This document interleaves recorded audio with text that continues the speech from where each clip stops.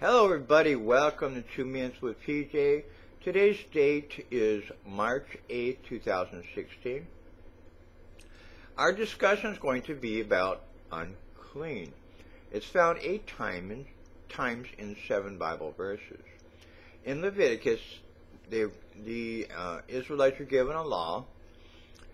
Anyone touching anything ceremonially unclean, such as dead body of an animal, is forbidden for food, wild or domesticated, or the dead body of some forbidden insect, is guilty even though he wasn't aware about touching it. In Isaiah, go now, leave your bonds and slavery. Put Babylon and all it represents far behind you. It is unclean to you. You are the holy people of the Lord. Purify yourselves, all you who carry home the vessels of the Lord. Now we know that Jesus, in one of the Gospels, healed 10 lepers, and he told them to go have the priest check to verify that they were now clean.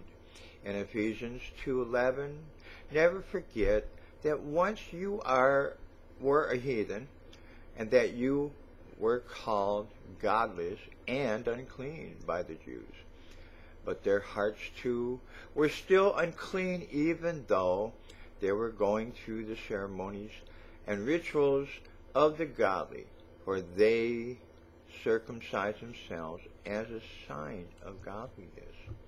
Now what I'm getting from all these verses, if you remember, it's forbidden to touch anything that was unclean, dead or alive, or that hasn't been blessed, sanctified.